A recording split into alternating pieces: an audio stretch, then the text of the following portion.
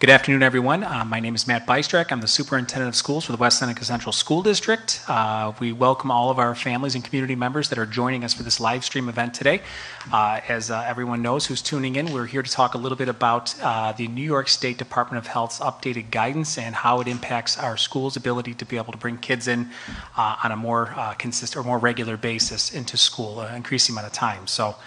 Before we go ahead and get started, I just want to introduce the other folks that are in the room with me here today. To my left, we have Mrs. Fowler.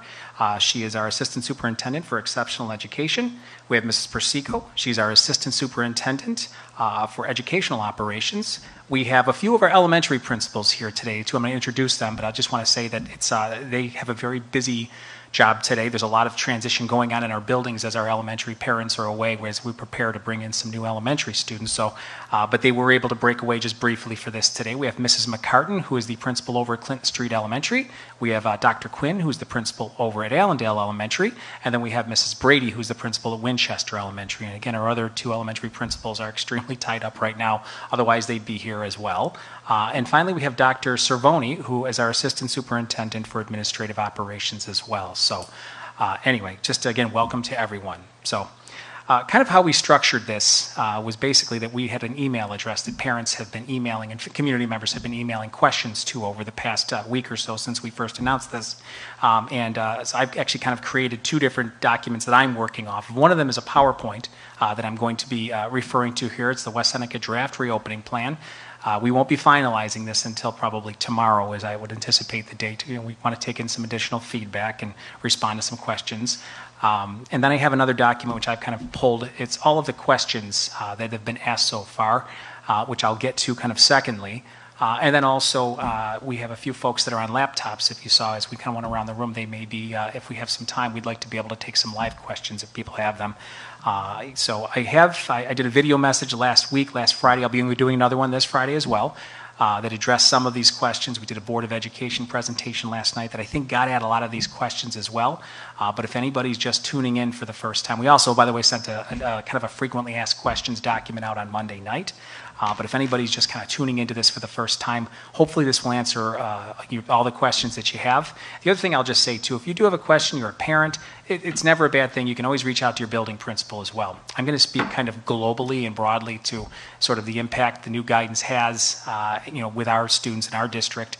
But there's going to be some individual nuances and parts of the plan just based on the fact that every building is a little bit different, the configuration and whatnot. So anyway, without further ado, I think I'll go ahead and get into it. So again, our draft reopening plan, if the New York State guidance that came out on April 9th, basically the Department of Health, CDC puts out their guidance, and then the New York State Department of Health on April 9th put out their guidance. So Department of Health really is who we would answer to more so than the CDC. So that's why we're able to make some of these changes.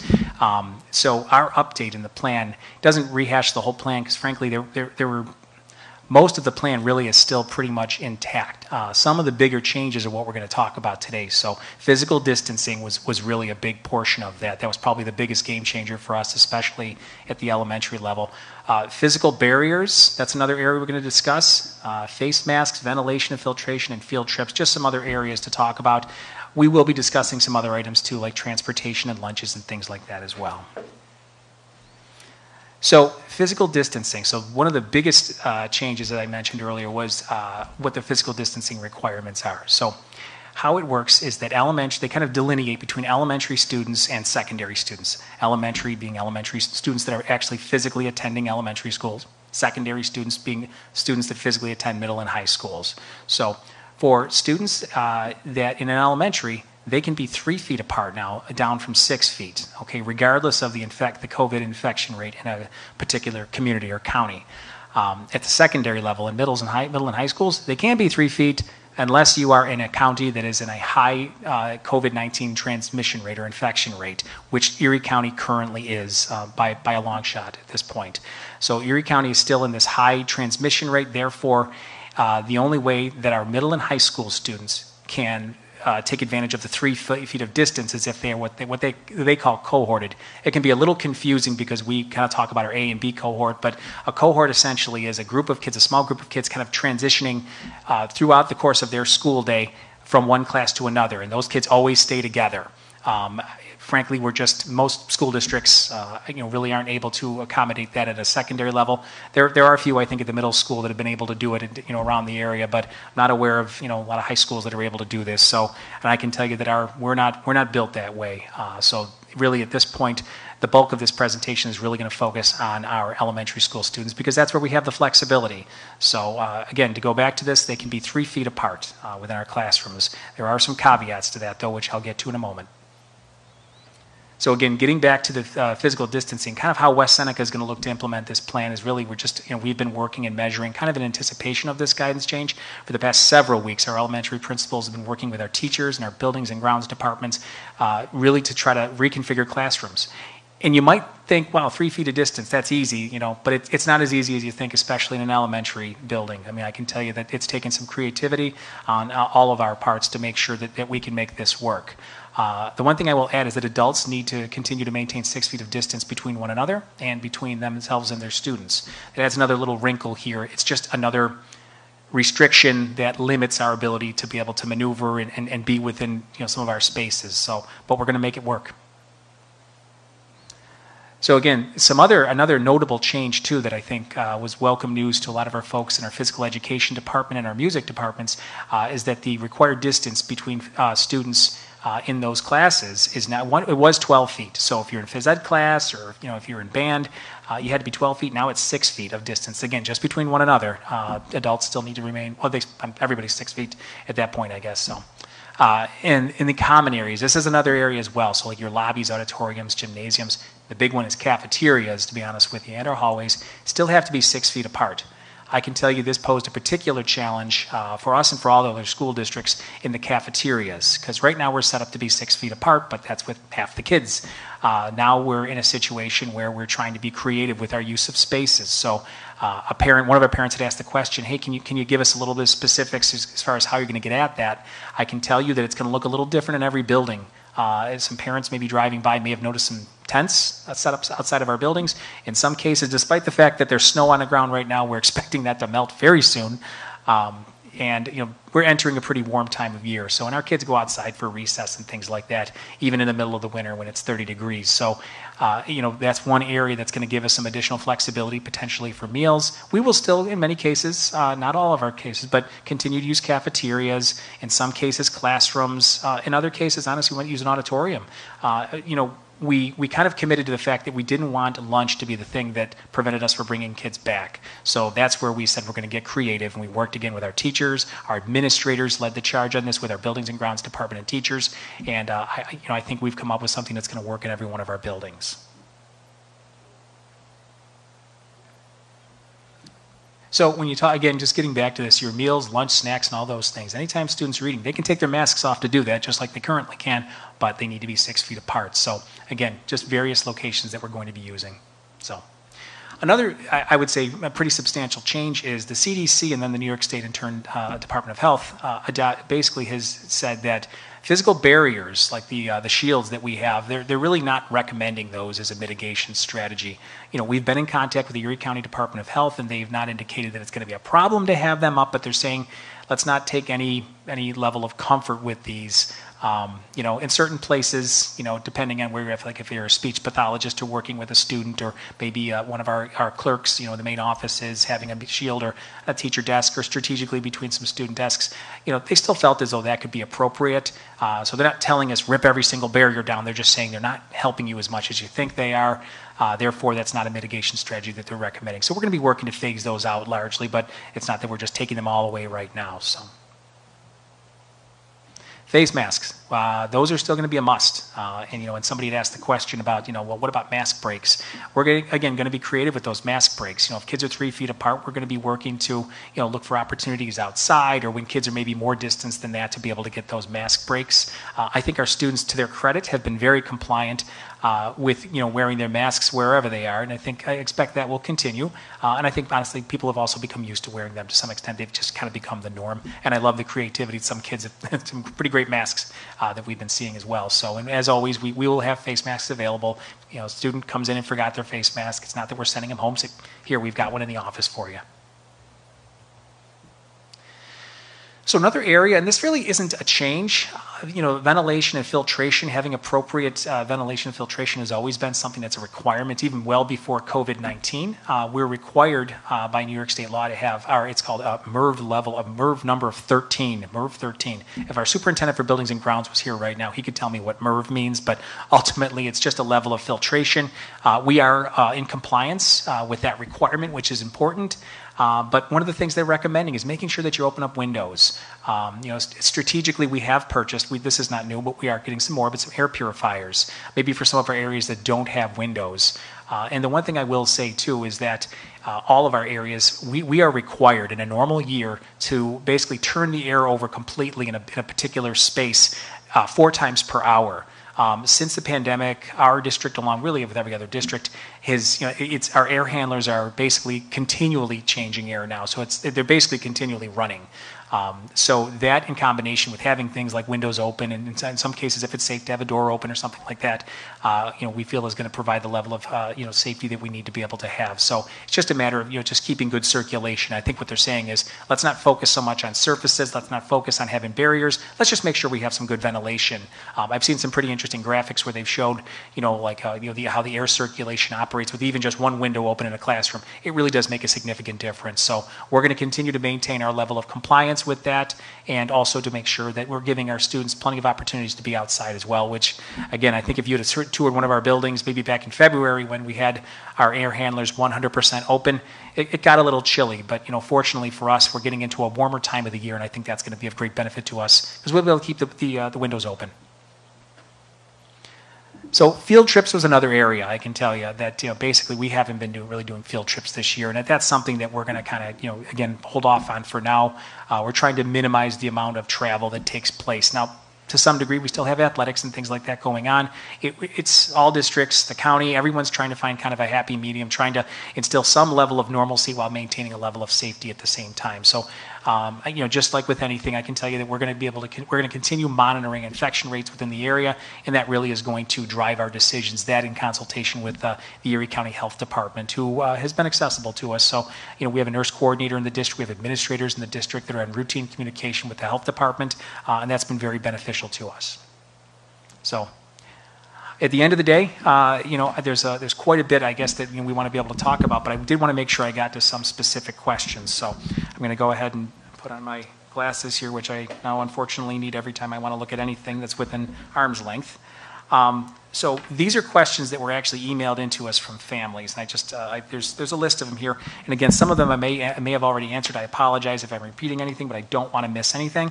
And I also want to say too, this isn't to ask now or forever hold your peace sort of situation. Ultimately, we are available. If you have a question, contact your building principal. If you have a question you want to ask me, email me, call me. We are accessible to our community if you do have questions on things too. And I can tell you that once we do finalize this plan, we're going to submit it to the New York State Department of Health. We will upload it to the Erie County Health Department's they have a website, and we'll have it on our own website as well, right on the home page. So, and again, it's more of just updating the current plan that we have here right now. So, one of the questions that was asked, and I'm just going to, right now this plan that we're talking about, again, focuses on elementary, but we are basically at this point, our students that are in the hybrid model, our fully remote students are still our fully remote students, and we will talk a little bit about them. But as far as the students that are coming back, we're looking to bring back 4 days per week, Monday, Tuesday, Thursday, Friday, for our students in the elementary buildings that are in the hybrid model of instruction, the hybrid instructional model.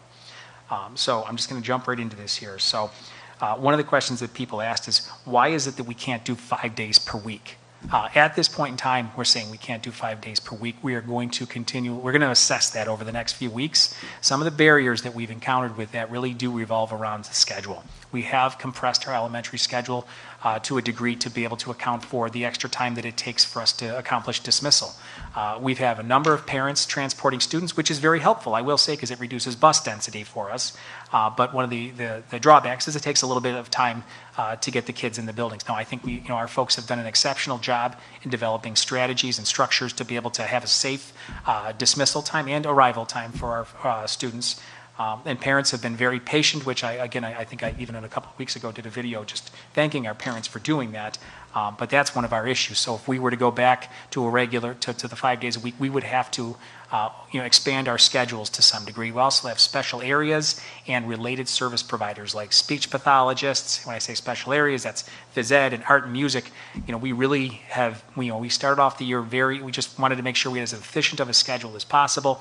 In order for us to be able to start to bring Wednesdays into the fold, we're going to have to readjust their schedules, which we are looking at, but frankly, with working with the students that are in the remote model, as well as the students that are in person, for some of these related service providers and some of these special area teachers, it's going to be a very big lift for us to be able to do that, to the point that we also have to still be able to provide our teachers with the appropriate time to be able to plan for their days and during their days, and to give people opportunities to eat lunch, things like that. So there's a variety of challenges. We're not saying we're not going to go to 5 days. We're saying we can't do it at this point in time. So I'm going to jump back into another question. I'm kind of going in some order here, so I may jump around a little, but somebody asked a question about busing. They said, I currently drive my child, but now I've realized that if it's 4 days a week, I'm going to need to use the bus. Call the transportation department. All of our students are routed. We started off the year basically assuming that every child was taking a bus, and we've created routes to that effect. So contact the bus department or the bus garage for that. Somebody asked the question, my child rides in hybrid. Now, I never even thought of this question, but it's a good question. They just go Monday and Tuesday. Do I need to contact the transportation department if they want the transportation on Thursday and Friday as well? The answer is no. I've checked directly with Mrs. O'Grady, our Director of Transportation. Just have your child go out there. They're already routed. If they're out there for that Thursday, Friday, and we were picking them up on Monday and Tuesday, the drivers will know to stop and pick up your child. So great question. I never would have thought of it. That's the benefit of having some input and feedback from our families on this. All right, I'm going to keep moving along here. We did have another good question as well. Somebody had asked the question about our 5th grade on the east side of town. They're in a middle school. And someone said, well, why can't the 5th grade on the east side of town come back in? Unfortunately, they're in a middle school, so the regulations from the New York State Department of Health are different for middle school students. And as I said earlier, we're not able to cohort them in so that they travel in one little packs. Therefore, we're just not able to bring the middle school students at East Middle back in the same way that we would, the 5th graders on the west side of town. Somebody asked the question, can high school students come back 4 days? And as I'd said before, we're not in a position to be able to do that right now as much as we want to, as much as our teachers and our administrators and everyone wants our students back. We just can't at this point. And again, somebody asked the question about why can't you cohort? I just got done telling you, we can't cohort at the secondary level. There's just such a diversity of classes that exists. Elementary teacher certifications are very broad. Elementary teachers are jacks and chains of all trades. They can teach it all, and in some cases do. At the secondary level, they have very specific certification areas. And in some cases, it's not just science; it's chemistry certifications and things like that. And kids have different needs and course requirements, which is what makes it so challenging. And you really don't see kids in like high schools and rarely in middle schools traveling in this way or being scheduled in this way. So, all right. One of the other big questions that people had too was the fact that we're moving away from the live casting model at elementary buildings, very similar to what we did with our kindergarten and first grade students when we brought them back in. Big picture, this is a situation where we were faced with 2 tough decisions, or 2 tough choices, I should say, and we had to make a decision in one way or the other. Our elementary folks, have done a phenomenal job with the live casting model. I'm very proud of the fact that we have been able to have 5 days of instruction for our students since the start of the school year.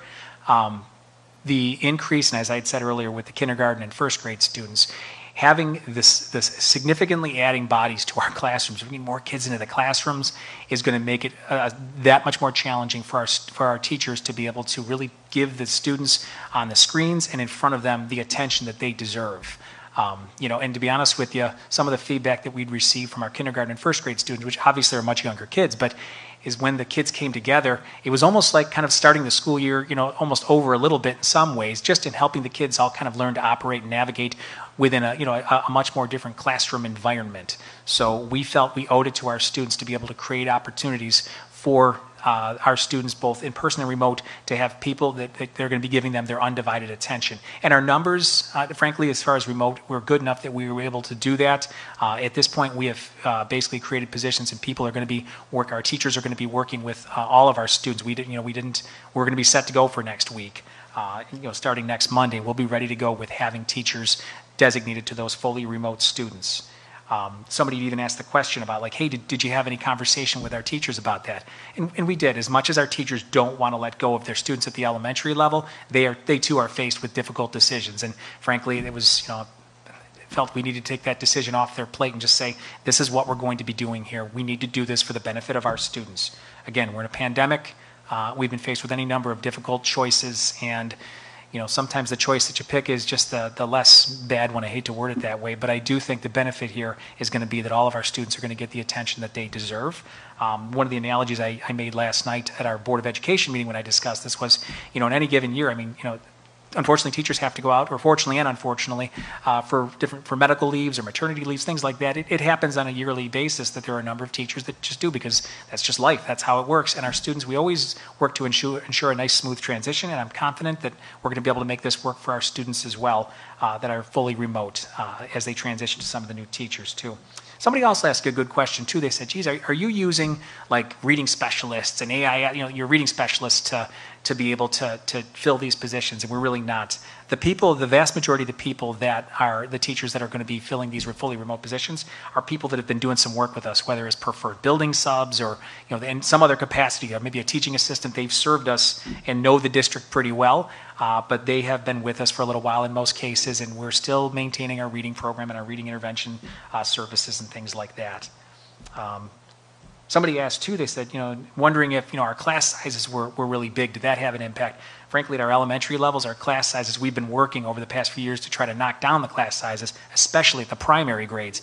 I can tell you that it would have been very challenging. We wouldn't have been able to bring our kindergarten and first grade students back 4 days a week when we did if we didn't have very nice class sizes at those levels. And our elementaries in general, we've tried to have good sized classes, so they're not unusually large or anything like that. So.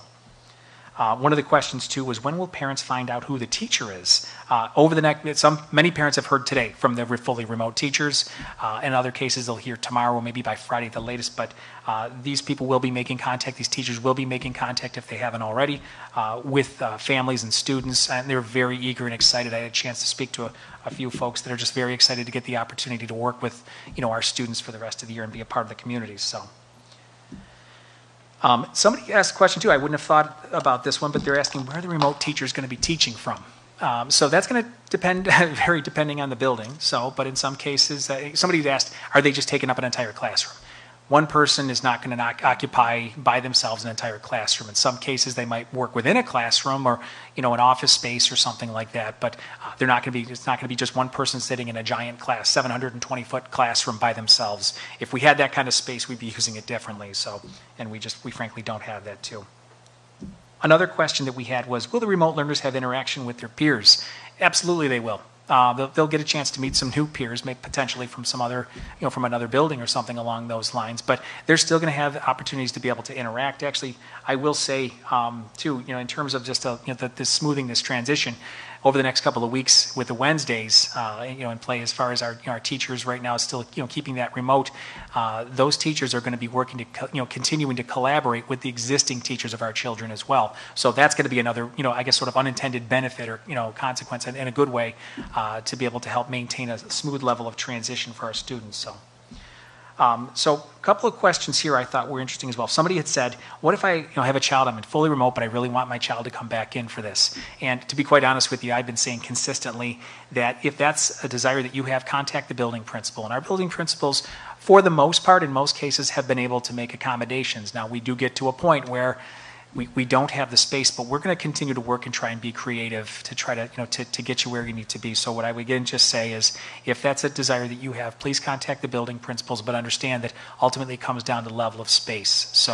But I would also add that the conversation doesn't always have to end there. I think in some cases, a parent, at least I've encountered a parent or two that has said, I want my child back, and when we've kind of said, okay, well, talk to me a little bit about what the issue is, it wasn't so much that they necessarily wanted them back as that there was some other issue that they maybe wanted some assistance in working through. And so I guess what I'm saying is, if for some reason you were to contact a building principal and maybe there wasn't room right now at the moment, that's not to say that we still can't do some things to try to make things better. So that's why I would say is, let's not stop the conversation. Somebody else asked the question, and they said, you know what, maybe, I'm thinking I might want my child to switch to fully remote. That's currently in hybrid. And I guess my response there would be the same. Contact the building principal just to see if that might be an option for you. So again, you can never go wrong by talking to the building principal. They have the best grasp on their respective buildings. So, and then another question too somebody asked was, my child likes hybrid, where they go to school a couple days a week and then the rest of the week they're learning remotely. Can they continue to maintain this? In this particular situation, I have to say that's not something that we're going to be able to accommodate. You'd have to pick one or the other. So it's either you're going to be, in fully remote, or you're going to be coming into school Mondays, Tuesdays, Thursdays, Fridays. So let's see what else we've got here. All right. One of the questions too, somebody had just said, hey, I understand that, things like lunches, and I think I referenced this earlier, when will we see like the individual building plans?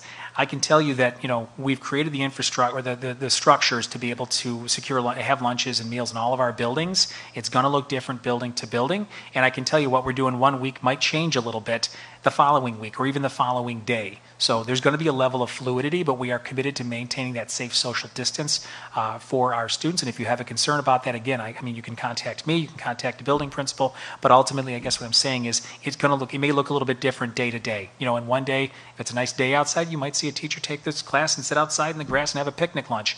It's another day, if it's raining, well, then maybe they're defaulting to, the classroom or the gymnasium or the tents or whatever it would be. So that really is going to be very much building dependent. So. Okay, I did talk a little bit about mask breaks. Somebody had just said, geez, what's the protocol going to be? They're 3 feet apart. Are they still going to... Again, I'm going to tell you that, we're going to work mask breaks into the day so that students have opportunities to take them off with the nicer weather. It's going to be even easier to be able to accomplish that. Somebody did ask a question too, are you going to have additional staff, like a teacher aide in every classroom to ensure that kids keep their masks on? I'm going to tell you, I mentioned this earlier, but our students have really stepped up. And I think maybe they see the value, in being there, the ones that are there, and they've been very good about making sure that they keep their masks on. So we won't be securing additional staff to monitor masks and things like that. The teacher's perfectly capable, if a student takes their mask off inappropriately, to say put it back on. And again, we really haven't had issues with that. Our kids have been great. All right, another question we have too. Somebody was just asking, and I love that we're thinking forward, because I can tell you we are right now, but they were asking about kindergarten screenings. So every year we're required legally to conduct kindergarten screenings, basically just getting a look at students before they, or as they kind of enter in kindergarten. So that's something that we're going to continue to do. We've done it every year. We'll continue to do it. So. Another question was about lunch pickups. Right now, we have the free lunches are available, and actually, Dr. Cervoni just sent me a link this morning. He caught it first. I think it was about 4:30 in the morning. He sent me the link, but basically saying that lunches are going to be free. I believe right through June of 2022.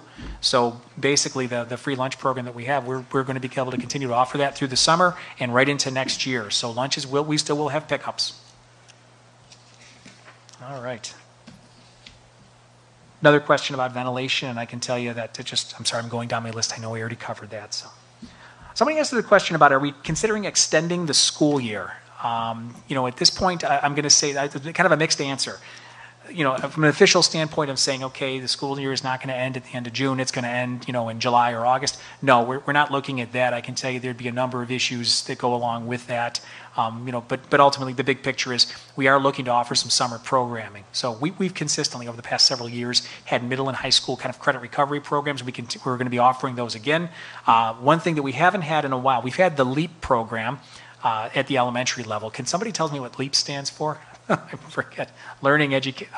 I should know that as a superintendent. I apologize. It's a great reading program that we have for our elementary students. So, but we've been running that over the past several years with great success. But we're also going to be looking to reinstitute a summer elementary program. So that's not something we've had in a little while.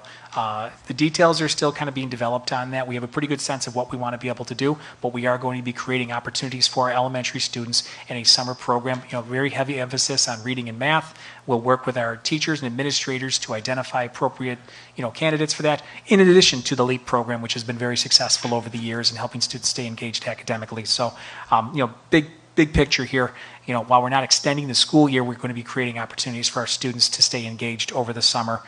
So more to come with that. Okay. Somebody asked a question about students with IEPs who are integrated. So they were focusing more, I think, on the high school in this particular question, but they had asked, if students that have IEPs that are in our integrated programs, meaning that they participate in their special education programming, in like the general education setting. So they're in a regular algebra class, and there's just a special education teacher that kind of pushes in and helps to provide some support. So somebody was asking, can we maybe try to bring some of those students back? Because we have been bringing kids back, just in gradual waves. We've been identifying new flexibility, in our elementaries and middle schools, high schools, with students, for instance, in some of our self-contained classrooms. We've been bringing in like 5 days a week. So I can tell you that the answer is possibly. We are assessing. We're continually looking for new flexibility that we may have. So there is some possibility that the secondary level, specifically, we were looking at some of the high schools and middle schools, that we might be able to potentially offer an increase in the amount of in-person time. I'm not promising something right now. I can tell you it's something that we are carefully evaluating, though. Mrs. Fowler is working with our administrators to see if that's something we might be able to accomplish. So. Part of that question too was there was a concern over the Regents exams. So I think some good news there as far as Regents exams and state assessments in general, but I guess I'll speak to the Regents, is the state has afforded us a great deal, and other school districts, a great deal of flexibility to students in terms of the Regents exams. So there's 4 Regents exams that are required right now. I say required: Earth Science, Algebra, Living Environment, and the English Language Arts exam that kids typically take in their junior year. So those exams, students really will have an option. If they're passing they're passing the course, they have an option to take those exams. They don't necessarily need to take them. And there's going to be more communication we'll be sending out about that. But basically, it's kind of a do no harm sort of approach that the state seems to be taking, and we're going to take full advantage of that as well. In the other subject areas, we're going to be working to offer locally administered assessments. Again, more communication has and will be coming out about that as well. So, but we're working to try to support our students, give them opportunities to be successful. So, another question we had too, and I thought this was a really good one too, especially if you see some of our little ones. Chromebooks. They said, do Chromebooks need to come every day? And there was some concern with like the weight of the backpacks. What I will say is that's something that we have moved to one-to-one device. We did that very quickly, but so we use the Chromebooks quite a bit. That said, it's going to be the teachers will be communicating with families and students on the degree to which you should be carrying them back and forth, and as well as other materials. We are sensitive to the fact that we don't want to load up these guys' backpacks, especially our very little ones going back and forth. So that is something that we are sensitive to. So we're not sending home every single textbook and the Chromebook every single night, but it's it'll be what needs to go home basically. Another question about quarantines. So somebody had said, hey, are there still travel restrictions? And the good news here at this point, I guess, if you want to travel, is that there are no travel restrictions right now. At one point in time, you had to quarantine for a certain period of time if you came from out of state or overseas. Those don't exist anymore. So here's a big question, and I know this is a question in the hearts and minds of everyone, throughout, really, that this would affect other districts as well.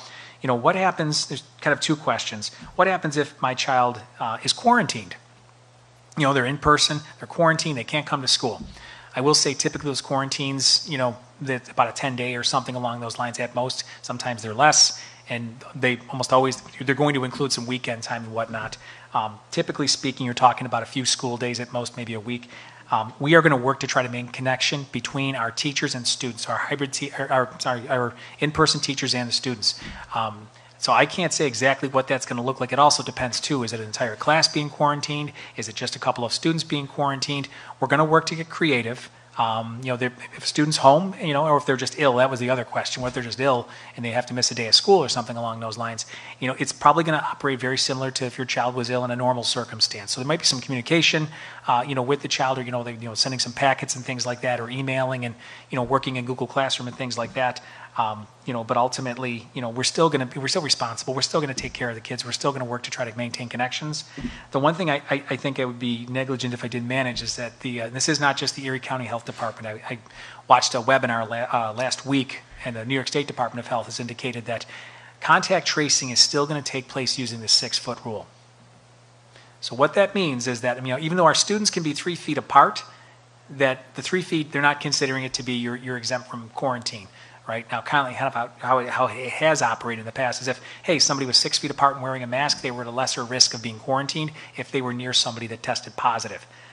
in this circumstance, the county health department in their contact tracing process is still going to use the 6-foot rule. So for our adults, that's a different story because they are going to maintain 6 feet of distance, but the kids will be 3 feet apart. So it was, my understanding that there may be a greater chance that if a quarantine were to take place in a classroom, there's a good chance that it's just going to be the entire class that would be quarantined. In that case, I think as long as the teacher was not symptomatic, was healthy, we probably work to be able to, to maintain some virtual connection between that teacher and the students. In some senses, actually be a little bit easier in that regard because it would be everybody doing the same thing. So, another question that we had too is about the before and after school program. Somebody just said, hey, now with more kids coming back, can you open more slots for the before and after school program? And I'm going to defer this to Mrs. Wright. She is our before and after school program coordinator, and I know she's already fielded some phone calls from some of our families. So that is something that's, again, basically I would say pick up the phone, give a call if that's something that you need. If you don't have it currently or if you need to increase the days, pick up the phone and make a phone call. All right. So I'm wondering, I've gotten through really kind of the questions that are related to the reopening at this point. I'm just wondering if we had any other questions that are being emailed in live at this point. I got a live one. Have a question regarding the before and after school program and will additional spots be available? I will tell you that I have spoken with Mrs. Wright, our before and after school coordinator, and she said there are spots, they are limited. She still is under the same restrictions, but that if you reach out to her at 677-3180, she is willing to work with families to accommodate their needs while staying within the safety guidelines. So each building's a little different, but if you call our community ad office at 677-3180, there are some spots available, and she does understand there could be an additional need with this increase. All right, thanks for elaborating. You have more information than I do at this point, so thank you. Do we have other questions coming in? Just a general question about how to reinforce the rules on the bus. Actually, I'm glad you brought that up. I haven't really touched on transportation a whole lot. I did last night at the board meeting, but I want to just be able to speak to that a little bit more now. So, we're going to work to space kids out as much as humanly possible on our buses. Really the way that we want it to work is if, siblings or people living in the same household should sit together in their seats. Other than that, we're going to space out as much as we can. Once we kind of get rolling, we will also be continually assessing. We may make some route adjustments, depending on who starts utilizing transportation. So big picture, that is something that we're going to be doing. And in terms of how we're going to maintain those rules, our bus drivers are very much aware. And again, kids have been very compliant for the most part on our school buses. We're going to have windows open, the roof vents open, which is what has been recommended to us to keep kids safely on buses. So ultimately, it's just going to come down to our bus drivers continuing to reinforce the expectations. I have another one for you, Mr. Bystrak. There was a comment regarding there was a shift where we were going to live cast at 5th grade on the west side of town, and then we pivoted. Maybe you could speak to that, and how are we ensuring, to the degree possible, equity with regards to 5th graders on the east side versus those on the west side? Okay, great question. Yeah, initially we were not going to be, we were going to continue live casting with 5th grade. 5th grade, I will say, now you've got one half of town, and the east side is in middle school, and the other side is in the elementary school. So 3 of our 5th grade programs take place in elementary buildings, and then the other one's over at East Middle. The issue there initially, why we were thinking that it was going to be difficult to do this, is just because they're very much what we would call departmentalized. Teachers teach specific content areas, and that's a bit of a challenge to be able to find people that can live cast according to that schedule, that we'd be able to film with strictly remote teachers. Through some creative work, through our principals kind of got their heads together on this. We did find a way to be able to make this work. And we felt as though it was important to be able to offer that same benefit to the other kids in the elementary building. Now, as much as we try to offer a level of parity between the 5th grades on both sides of town, and from a curricular and instructional standpoint, I would say they largely are comparable programs. Just the structures, the physical makeups of the classes and everything, and the way the schedules run, there is some difference. So again, curricularly, they're doing the same thing. Instructionally, they really are doing the same thing. So we're going to continue to make sure, basically, obviously the kids in the East Middle School, 5th grade, it's not a secret, they're not going to be able to come back at the same level, but we do believe that they are still getting, obviously the instructional and the curricular support that the kids on the west side of town are getting as well. So, it's taking place remotely. So that's something that is always, because we have this sort of difference in the way we've operated, we've always had to take some special steps to make sure that we have a good line of communication between, both sides of town and how their 5th grades operate. There's a few questions, Mr. Bystrak, regarding social emotional well-being of our students and what might be some of the resources or supports that we will afford to students as they return, and if they don't return, are still remote. Yeah, that's a great question. I would say one of the things that I think we've had a great emphasis on over the years, and I will say this myself, being a former school social worker, is that we have a pretty robust program or network of support from a social emotional standpoint for our students. We have social worker in every building. We have psychologists, 8 psychologists for 9 buildings. We have school counselors, at all levels at this point that provide that. The one thing I would say, though, is that, we understand that I just listed a number of people, and those 6,000 students, and I gave you a finite number of individuals. So the approach we really tried to take is that everyone can be a resource. Everyone can, be of benefit and support to a student. And to be honest with you, if you go into education, you work in a school, that's just something that speaks to you naturally. I mean, some of the steps that we've taken, we've had a trauma-informed instructional practices program with University of Buffalo, partnership that we've, utilized throughout the course of the year. I think it's valuable, but that provides our teachers with some strategies to be able to support students, socially, emotionally. And actually, somebody had even asked this question, so I'm glad you brought this up. I don't think I got to it, but, initially at the beginning of the year, one of the things that we did for quite a while, actually, to the point that some parents said, I think we're good for now, but we had sort of developed a pod system, so our principals kind of work together with their staff to break up all the students in each school into groups. And, our folks, teachers, people, clerks, whomever, were making phone calls pretty much on a weekly basis. I think maybe it was emails, whatever, but reaching out to families. How's it going? Is there anything that you need?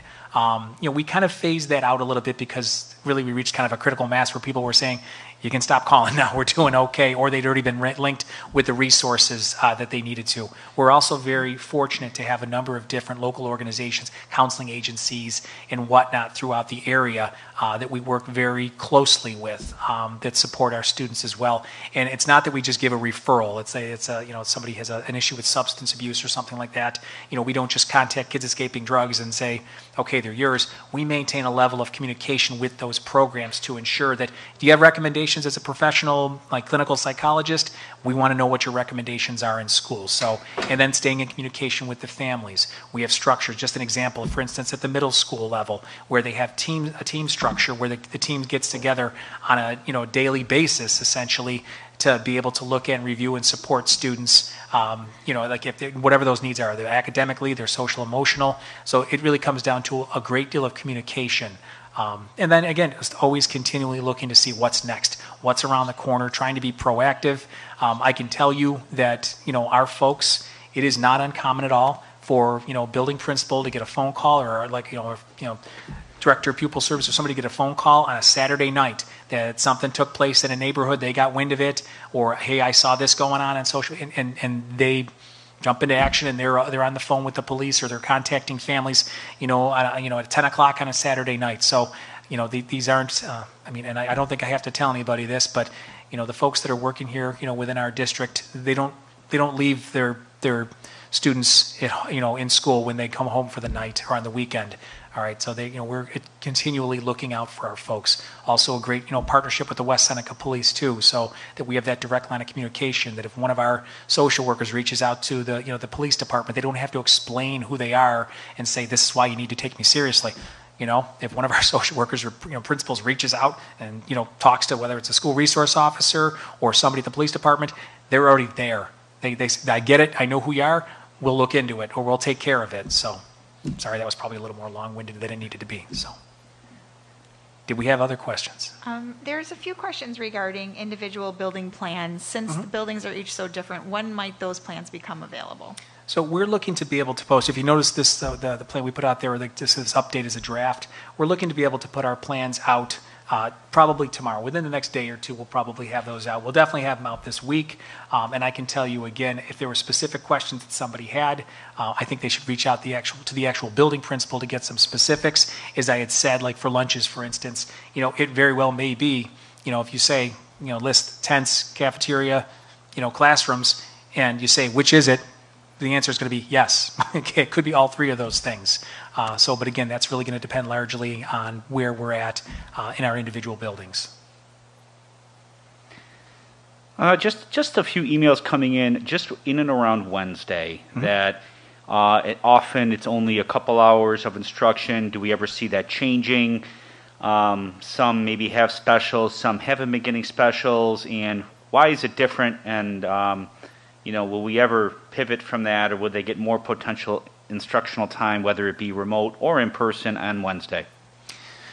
I could see potentially for us to be able to increase the instructional time. As of this point right now, though, we are using that time to, in many cases, provide for whether it be related services, if they're doing virtual, relate like speech, OT, things like that. Some of our specials in many of our buildings are taking place, on those Wednesdays.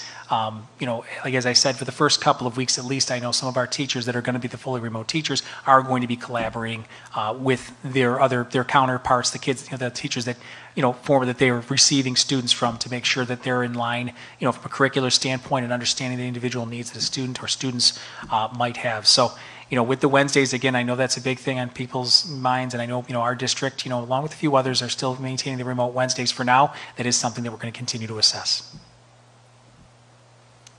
Another question came in regarding the increased number of students. Will we be staggering pickup drop-off time by building, by grade level?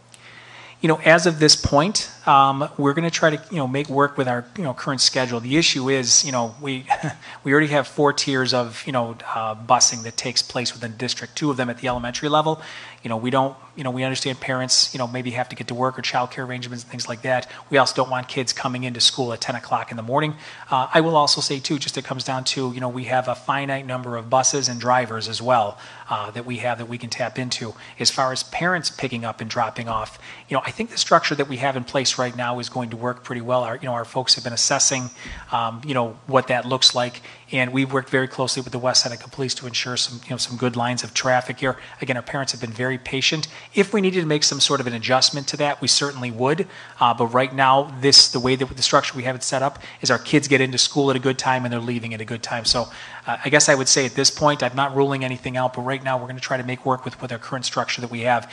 It's intense for that relatively short period of time. But then I think people have it down now. Our families and our staff have it down pretty well right now. I know one of our buildings I was looking at, given the fact that I was, thinking the same thing that some of our families are, like, we have a lot more people, but I was actually speaking with one of our principals, and it really won't result in that many more cars because a lot of the kids that are coming back are siblings of kids that are already coming in 4 days per week. So it's not necessarily, like if they've got a sibling in kindergarten or first grade. So that cuts down on the numbers right there. So. Other questions? So there were a couple that weren't necessarily related to reopening, but I've got an audience here, so I'm going to go ahead and chime in on them anyway. Somebody asked about graduation plans. So here's the thing, and some may know this already, but I can tell you that, in case you haven't noticed, we have a great new athletic facility, a big stadium over at East Senior High School. So East Senior High School fully intends to take advantage of their stadium to be able to hold an in-person graduation. There are some very specific requirements and guidelines that must be met, but we have been working in very close collaboration with our nurse coordinator, our director of pupil services, Mrs. Fowler, our building principals, everybody's kind of working together, communicating with the Department of Health so that we can have a safe in-person graduation. East is actually going to be releasing some more specific information, I think, over the next few days related to that. West is a little different. Right now, they do not have their stadium. They have a big pile of mud right now that's covered in snow. But that said, they actually had put a kind of a survey out in the community to see. Last year, we did a drive-through graduation, which we honestly got a lot of great feedback on. I participated. People loved it. But just want to make sure, because there is a possibility we could also utilize East's stadium as well. I think we've just turned the E on its side and make it look like a W. I'm kidding. That's not going to happen. But they're just exploring, which one might be the best option here. So stay tuned with that. But I guess my bottom line is we are looking to have some sort of in-person event for graduation. So just, stay tuned with that. So let's see here. I'm not seeing a lot of other questions that I haven't touched on. I'm just going to make sure I didn't miss anything on my list. Any other questions coming in through email? Seeing some. That you haven't really already addressed. Okay. All right. Well, folks, as happened last night, my voice is starting to fade a little bit. I think we've hit everything. Again, this is not a ask now or forever hold your peace situation. I can tell you that we're going to continue to communicate with our families. Over the next day or so, we're going to be posting our our updated plans. I can tell you though, again, the big picture here is that not a ton of the guidance has really changed. We still have to make sure that there's good sanitizing taking place. The focus has really changed more to the air as opposed to surfaces and things like that. Though, 3 feet is really the biggest change, and it's a game changer for our elementary schools. So we're very excited to be able to welcome students back for a greater number of days in person.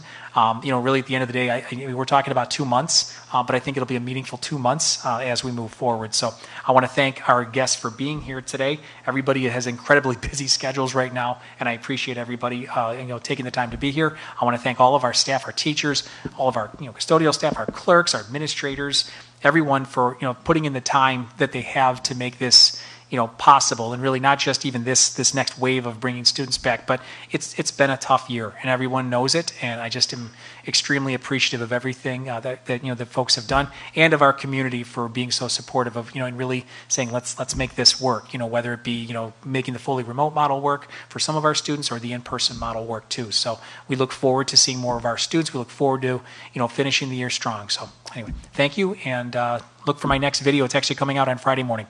Have a great afternoon.